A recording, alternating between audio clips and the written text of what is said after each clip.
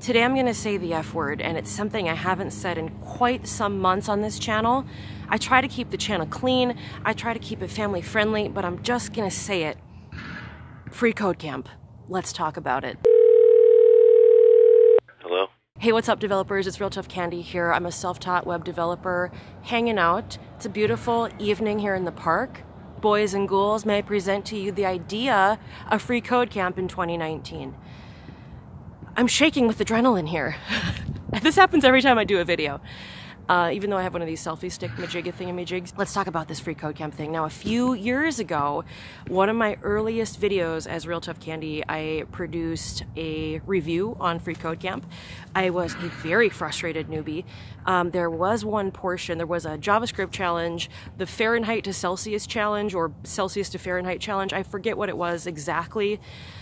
That one really just, for some reason, triggered me, and I said, okay, that's it. I'm doing a video. It was getting a few thousand views a day, and I finally had to put the video on private just because, like, after a year, it really didn't represent me as a developer, and it was just like a pretty immature video. It was it was a pretty emotionally immature video. Now, granted, I have the emotional maturity of a broken toaster. The best thing about that video was Quincy Larson, the founder of freeCodeCamp, actually watched that video and he took me seriously. He took me serious. He wrote this comment, you know, we're always trying to improve the platform, and it was really validating, but then I was like really embarrassed. So that's another reason why I made the video private.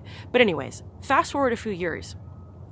I've had a few years' time now to interact with all sorts of developers, from very, very code newbie, from hatchling all the way to senior developers who've been in the business for 10, 15, 20 years. And for some people, freeCodeCamp is a godsend because, number one, it's free. You cannot compete with free. So for those who are on a really tight budget, or you're not really sure if you want to do this thing, you're not really sure if coding's for you, I mean, all you're investing is a little bit of your time rather than $15 or $15,000 for an in-person code bootcamp. The other thing with freeCodeCamp is that it's going beyond just the tutorials. They have these built-in code playgrounds where you can test your code, you can break stuff and unbreak it and get your feet wet that way. They also have a bustling YouTube channel along with a pretty robust forum for students. I did an interview quite some months ago with a few self-taught web developers, and one of the interviewees just really was passionate about freeCodeCamp and how it helped him. And his story is one of many where this platform has helped people. I've also met a few developers who have taken like a Udemy course and then pair it with freeCodeCamp. And that's one of the big things, or the big benefits I think with freeCodeCamp being free, is that because it's free, it's portable and you're not locked into it. You don't feel that obligation of like, well, I paid $50 for it, I should finish it, or I should do it such and such a way. You don't have to do it such and such a way. You can take Colt Steele's coding bootcamp and then test your knowledge with freeCodeCamp's JavaScript section. Shout out to S. Morales. He's using that method, or he has used that method, and he works at Google. So it's people of all abilities and of all job statuses. So my perception of freeCodeCamp has really changed since I was a frustrated newbie. And looking back, I was frustrated at everything. It wasn't freeCodeCamp's fault that I didn't know how to code. I was really hoping that freeCodeCamp could be the one and only, to show me how JavaScript algorithms work, to show me the difference, the actual difference between double equal signs and triple equal signs, aside from just like a one-sentence definition. The thing with freeCodeCamp is that they don't have extensive documentation. It's not page after page after page of how this stuff works.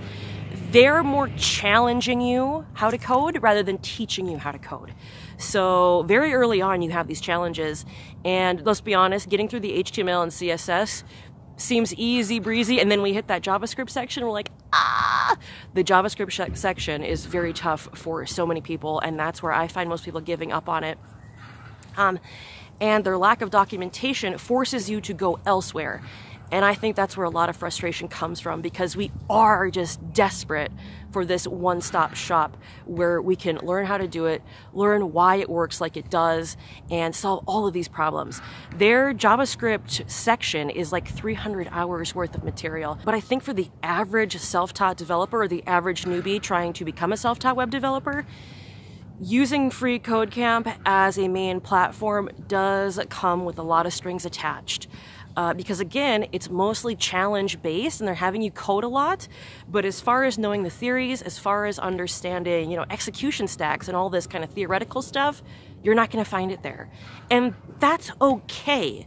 It doesn't have to be an all-in-one, all-inclusive thing. Just take what you can use. Also, the community there seems to be really enthusiastic. I've never posted there, but I've lurked in quite a bit of different posts just to see what the dynamic was like. There are a lot of positive people there encouraging others.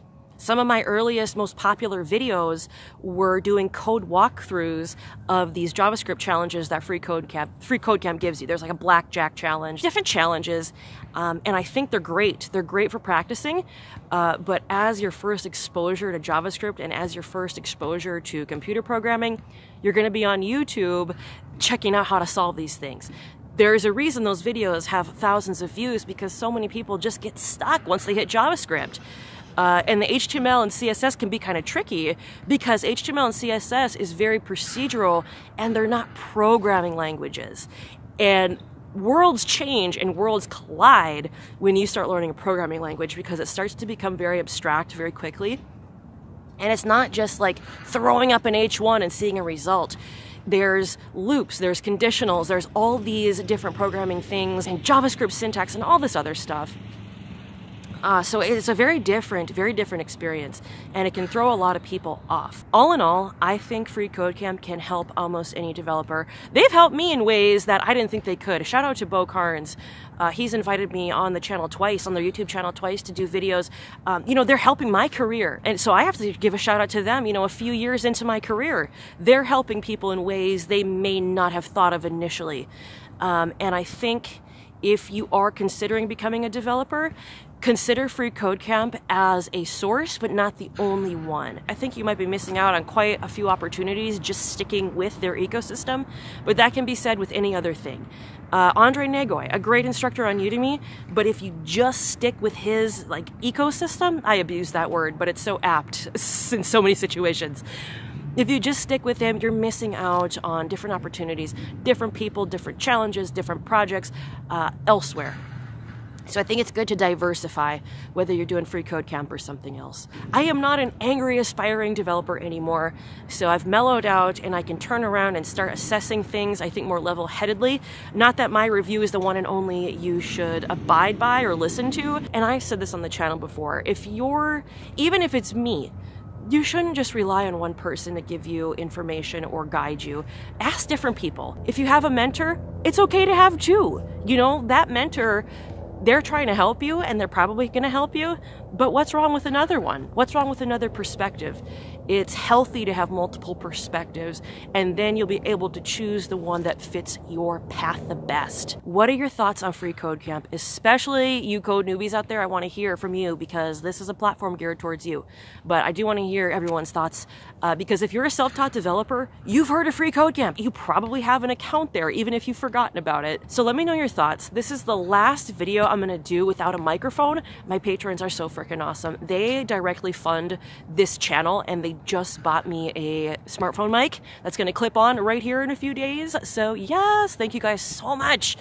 Again, you guys are directly funding this channel. Somebody asked me the other day, don't you have money to buy things with your salary or what you're doing? I'm like, I do, but the patrons are the ones who directly fund this channel. So your money is really appreciated, and it's going to upgrade this channel. So rock on. Thanks for watching, guys. I hope you're having a great day, and I'll see you in the next video.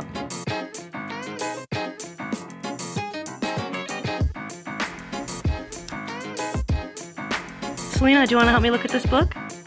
You want to help me look at this book? Get your butt out of the camera. Come here. It's kind of cold out there. It's kind of cold out there. Selena, can you get off my lap so I can do this video? Can you please move? Thank you.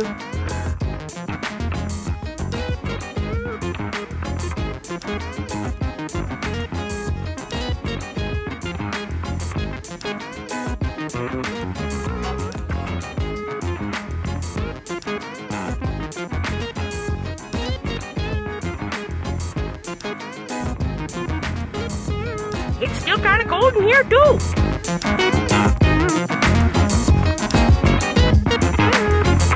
Bye.